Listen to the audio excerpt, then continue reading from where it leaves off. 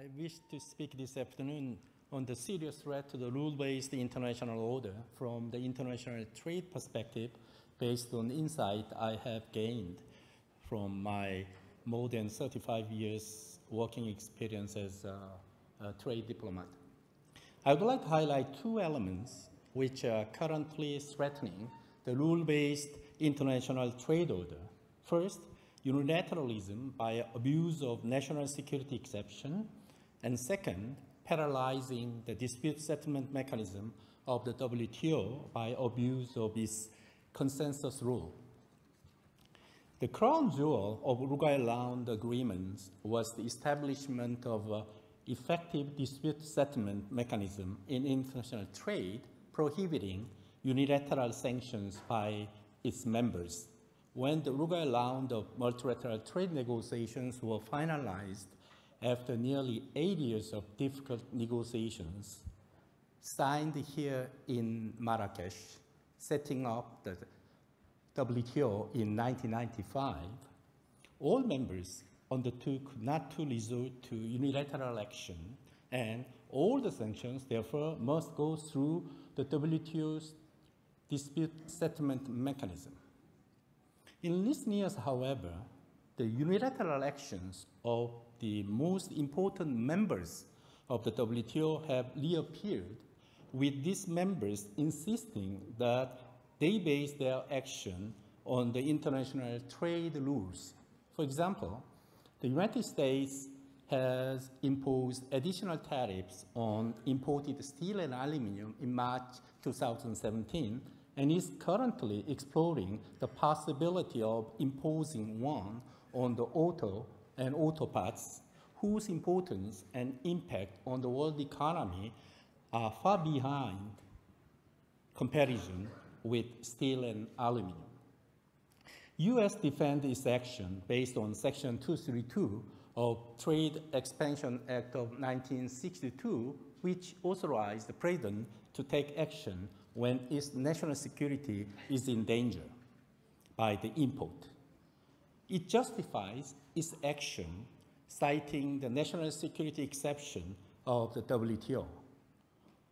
As it is not logical nor reasonable to claim that imported steel and aluminum or eventually imported cars from allies, including European Union, Korea, or Japan, it is regarded as an abuse of national security exception of the WTO. The European Union and other members have brought this case to the WTO, which established a panel to examine its consistency with the relevant WTO rules.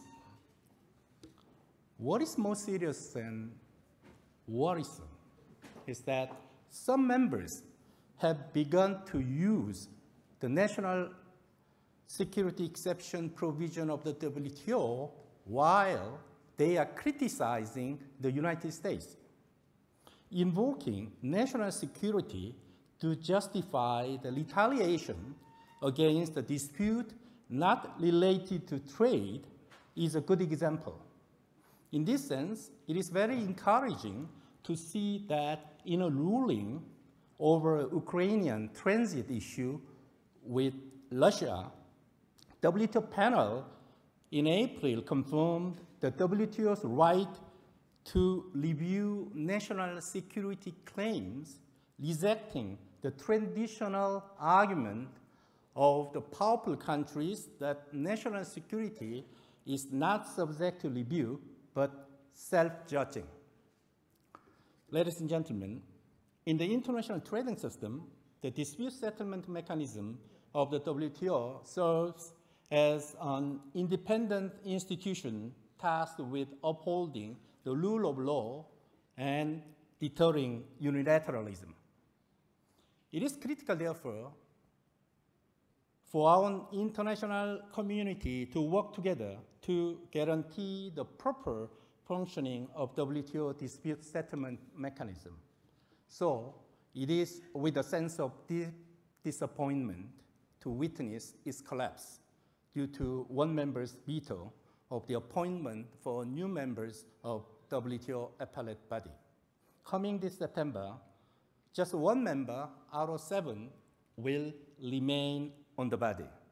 Since the WTO appellate body needs at least 3 members to deliberate, WTO dispute settlement system will come to a grinding halt by that time.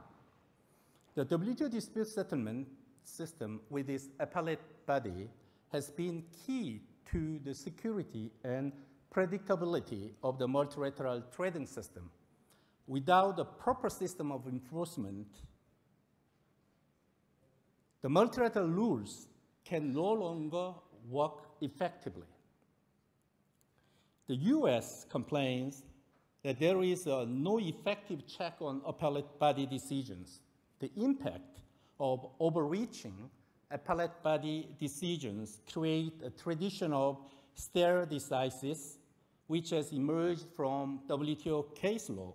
As a result, panels depart from previous decisions of the appellate body only in rare instances.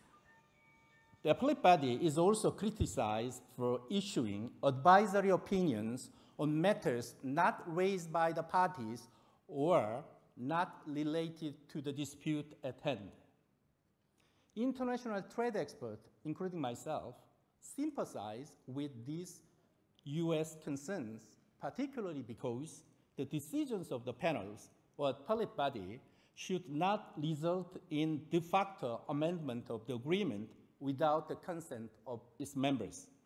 In this sense, I can see the broad support for the reform proposal made by the European Union at the end of last year, together with the other members, to address the concerns expressed by the United States and at the same time to preserve the overall successful dispute resolution system of the WTO.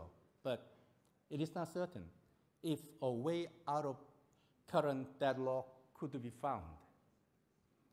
I think the reappearance of unilateralism, wherein the members are abusing the national security exception and paralyzing WTO dispute system, are 2 important examples of the weaponization of the law in the international trade. In order to overcome this serious threat to the rule-based international trading system, like-minded countries need to more actively cooperate and unite to uphold the principle of rule of law, abiding by the already reached agreements. Before I conclude, I would like to state that though I have highlighted US trade policy in my presentation, I understand and agree with the current US trade policies on many points, if not all.